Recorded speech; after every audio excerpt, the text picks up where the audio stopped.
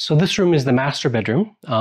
It's the one that had the issue with the floor where it had sunk, I don't know, yay much, like 3 inches. It's pretty level right now. It's not level, but it's, you know, at least it's not like you're falling down the stairs.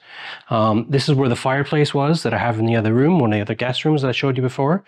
The idea is that once I get the floor all established again, I'll repair that fireplace, put it back, get some resin to glue the marble back together, and yeah, make it nice again. We're gonna do the same kind of treatment in here. We're gonna do big ceiling rows, we're gonna do some plaster work. We're not sure what kind of panels we're gonna do in here, if any. We're not sure yet.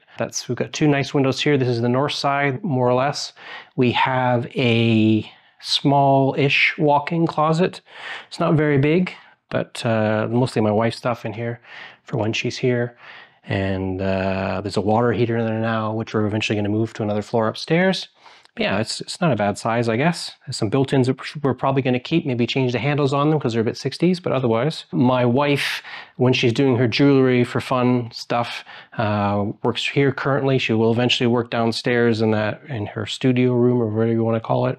She has a little makeup table, and then when she's actually working and doing, you know, stuff on the internet or whatever, emails and things, she has her little desk here for her computer. This is the ensuite. It's very small, and it's very 60s or 70s, we're not sure, and very brown.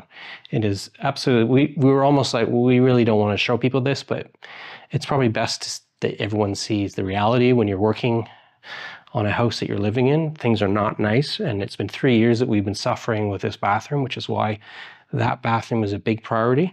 Because once we get that done, I can rip this all out and do an ensuite, a proper ensuite in here. The plan will be to put a shower on this side by the window, a sink in the center, and then where the shower currently is, that will be the toilet, just because of the way the plumbing all works in the house. The sewer works well going along that wall. But anyways, and we've also got our only little air conditioner, which vents outside. It's like a mobile air conditioner that kind of does this room. Because this room is really quite big, it's 5 meters by 4.5, 5 if you include the cupboard and the ensuite. It's barely keeps up. So we only cool this room in the house currently, just for sleeping. So what eventually we'll have above all the doors, we'll have heating and cooling and a big unit outside to cool the whole house. So now we're done with this floor. That's pretty much, you've seen everything on this floor and the ground floor. We'll now head up the stairs and we'll take a look at the top floor and we'll talk about what's up there.